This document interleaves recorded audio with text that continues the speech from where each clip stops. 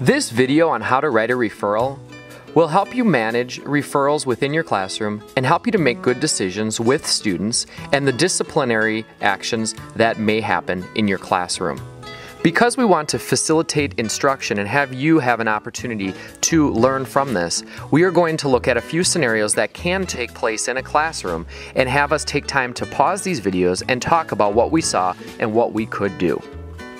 This video is geared to help us have starting conversations about this process, and by no means is an end-all for everything that could happen in a classroom environment. We want to give you the tools that you could start with so that you can make better decisions and know where to go in order to be successful with the students that you teach every day. Before writing an office disciplinary referral for a student, please refer to our Student Behavior Management Process Decision Tree, located in the PBIS Handbook. Our goal is to create positive relationships with students, so we need to make sure we are addressing behaviors in the classroom before they come to the office, unless the behavior poses an immediate danger. For minor or classroom managed behaviors, take concrete action to correct the behavior. Conference with the student after class. Spend some time with them. When possible, have the corrective action correspond to the behavior concern. Writing your final speech, you are thinking about your highlights from all the 4 years at Conway High School, Let's try this. Here's a classroom scenario. Please observe what is taking place, and then we will talk about it. Think back to your teams, think back to your club. Rocky, can you please put your phone down? And then start thinking about graduation, right? And how awesome that's going to be. That's nice. Think about that. Rocky, please don't do that. I'll get you another piece of paper now, okay? Hey! Hey, Rocky. Don't do that. You guys are good to go. Rocky, do you mind just hanging out for a few moments? Your kid's space.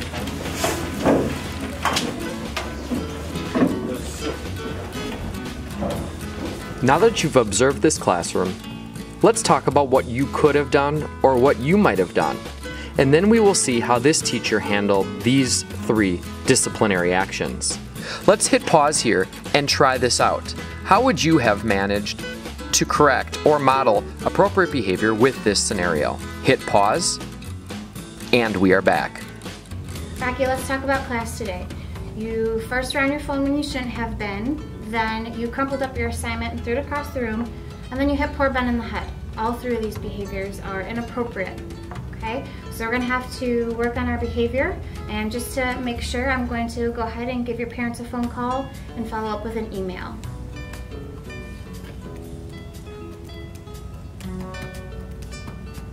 Okay, we're good now.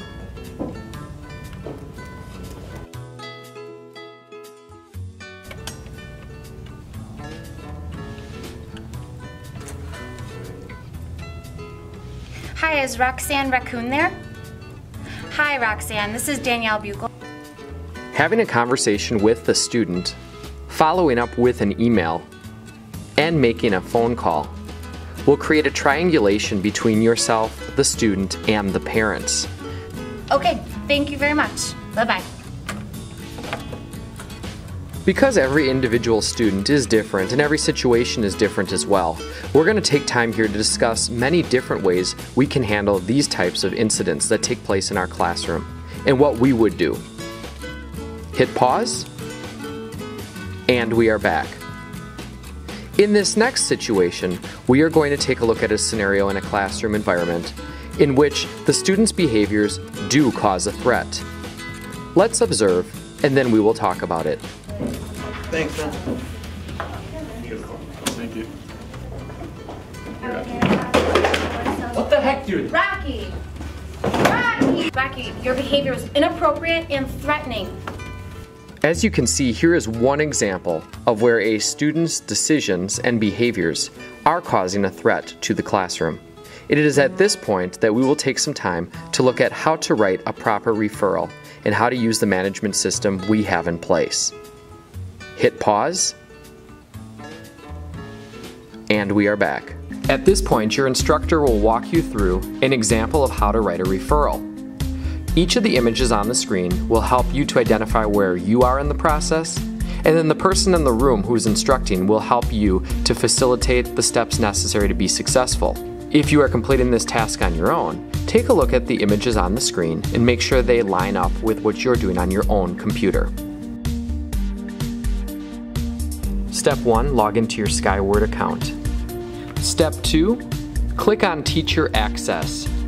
Under Teacher Access, the option for My Students pops up. Click on My Students. At this point, all of your students will be displayed. Locate the student you are writing the discipline for. Let's hit pause here so that you can have some time to look at this. Hit pause, and we are back. Once you've selected a student, the Student Info folder will give you options. Select Discipline. Once you select Discipline, click on the Add button and you will be able to begin. This is the page that will pop up. Let's do this final step and answer any questions that we have remaining.